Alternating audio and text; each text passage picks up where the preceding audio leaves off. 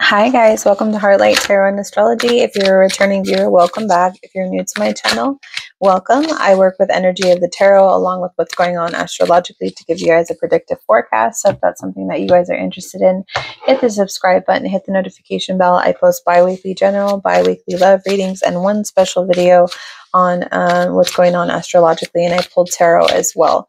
This month's special reading is solar eclipse in Libra. You want to pay attention to that, especially if you are here for what's going on in your relationship. Libra is a ruler of the South Node, and it's about what you're letting go of in regards to, your relationship, because Libra is ruled by Venus, and Venus is the ruler of relationships. So you don't want to miss that. Okay. Right now you might be feeling that. So for you guys, for Libra, you guys are the star of the show. I mean, what are you letting go of that doesn't serve you anymore? How do you want the world to perceive you, and what changes are you making to make that happen? Venus is in Aquarius, and Aquarius rules your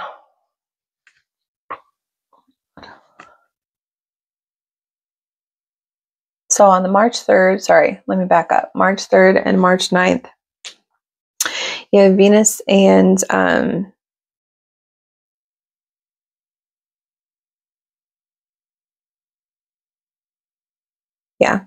have Venus in your your 7th house. No, your 5th house. Venus and Mars in your 5th house of, passions, creativity, relationship with your children. So I was telling you guys in the last few months of videos that you have a lot going on in that area. Okay, so you might be finding, you might be in short distance relationships, like more passionate love affairs. You might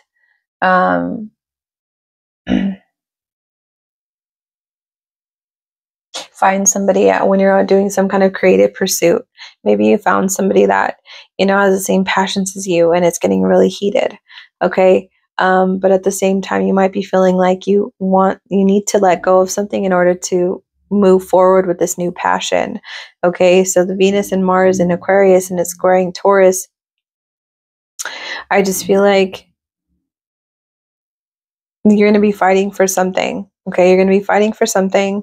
And it might be affecting either your ability to meet people or your ability to continue on with this relationship. But I wouldn't lose hope yet, because on the 11th, Venus enters Pisces, and Venus in Pisces is a very romantic sign. So if you're looking for something, more romantic and long-term, I feel like there's really going to be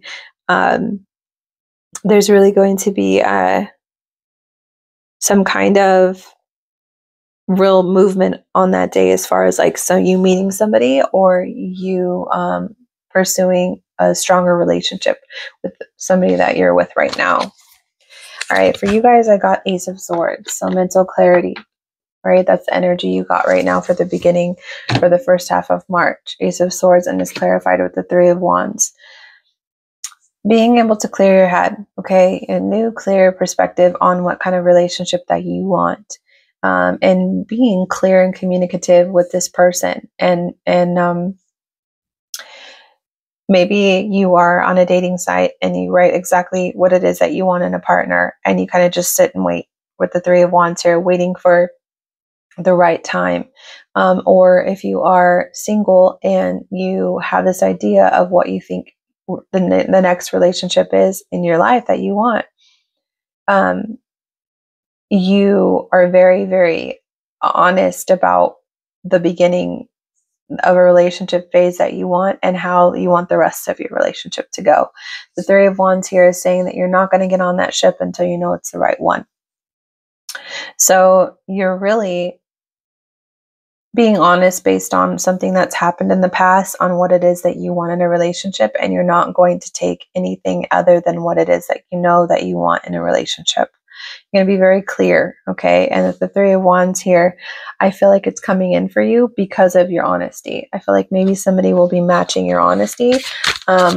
in regards to moving forward. So this person that you're with right now, if you are together with somebody or just starting something new, they might be very turned on and very excited and to start a new chapter with you because you're honest and they want to, you know, ride that same ship with you.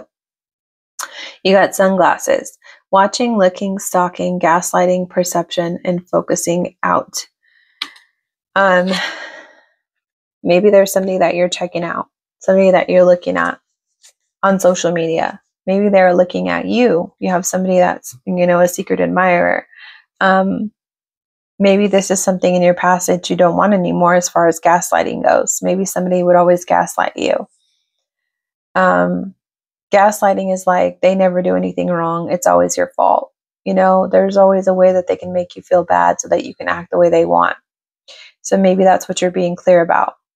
That this is something that I went through. I don't want to go through this anymore. And this person is like, don't worry, I've been through the same thing. You know, let's move forward and let's be in, you know, a positive light for each other. Or if you are in a relationship, maybe you guys have both agreed that, you know, you guys need a different perspective, a perception of your relationship. Okay. It's time to, just to be realistic and clear-headed and move forward together. Okay, that could be for some of you. I'm going to get you guys an oracle card, another one for yourself. You don't need to be in control of everything for a love relationship to be successful.